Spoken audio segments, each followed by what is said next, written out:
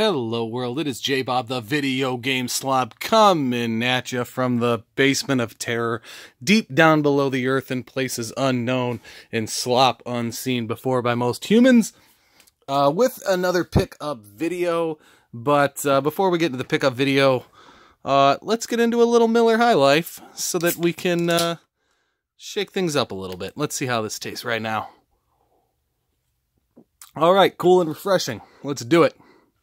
So, I had some places to go today, so I went out and did some things. And so I was up at the Detroit airport, and so I said, well, I'm up there, let's hit up a Disc Traders that's really close, and on my way back home. So I went ahead and grabbed, and I should have memorized what the name of these games were, but if you look down here, you can look them up by this. I just saw a squirrel dude and his little companion. I have no idea what Chunsoft is, but it had a cool name. It looks like it's pretty dirty and needs some work, but 50 cents, 99 cents. It was a buck. I have a dude that bought a Super Famicom from Japan, so we can play these, and I thought I'd try it out, and it turned out this is like a turn-based, or maybe this one's the real-time strategy game. Yeah, this is the real-time strategy game, I think. So probably not going to be playable, to be honest with you, but that's the fun of it, is we spend a buck every time we see these games, and we just pick them up, and almost 99% turn out to be unplayable, but that's the fun in it. So this one is Squaresoft, and I have the full Square set on the Super Nintendo, so I'm kind of partial to picking up Square games that didn't come out in the United States, and this had eggs fighting each other. And it turns out this is the turn-based RPG game. I can't pronounce it. I do know the name of this. I just can't say it. And so the deal was here is that this is like a spoof or a parody of Final Fantasy. So pretty cool stuff. Again, 99 cents. Oh, there it is. See, it's Henjaku? I don't know anything about Japanese pronunciations. But there you go. I guess we could look on the back of this. This probably has the name of it. Mystery Dungeon. Yeah, see, it only gets cut off. But Mystery Dungeon. So, they sounded cool, but it didn't really work out. Speaking of 99-cent games, Pro Evolution Soccer, 15. It just seems like soccer games are always impossible to find when you're completing sets or runs. And so, for $1, it's like soccer games tend to be the most worth it sports games. And so, there we go. Receipt from that. That was Disc Traders. I did not find Disc Traders to be, I'll probably tag Chase after the right price in this, because I always watch him, and he loves all these Michigan stores like that, and I thought, man, I'll go in there and find some awesome stuff. You really do have to build up your points from the sound of what the people were telling me to get a good deal. They did have a Nintendo TV, and I tried to make a deal on that, but they wanted $800 for it. Broken feet, no, how do you want to say them, like full down flaps were missing, no controller, no remote, and all the buttons were gone. So all it was a metal post that you could grip and twist. And so $800 was a crazy number. So I tried to negotiate for a cash price, and they said that nobody in the store at that point had the ability to negotiate. So this is about the third NES TV I've seen. But $800 in that condition is not anything I'd be looking to put in my collection, so that ended up being a hard pass.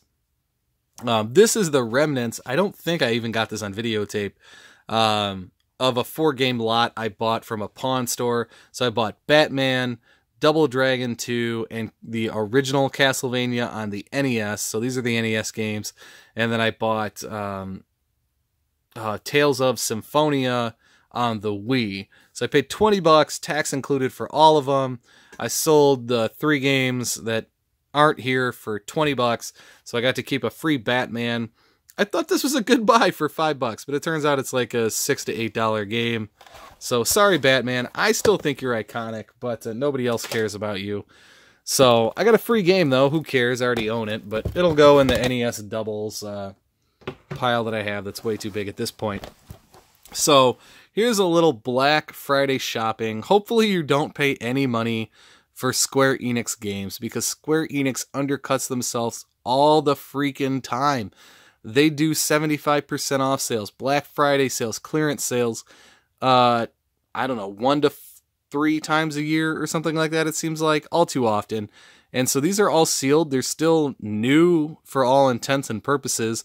I didn't go backwards and grab any of their PS1 stuff. Usually I do grab some anthologies and some Chrono Crosses, but the local game store was buying them all, and if I really need another one or some trade bait, that's fine. But we often go to conventions together, and so if he has it, there's no need for me to have it as well. And so I just picked up the stuff I didn't have. These were each $4.99 plus shipping. So I paid $17 for the 3 of them. So what is that?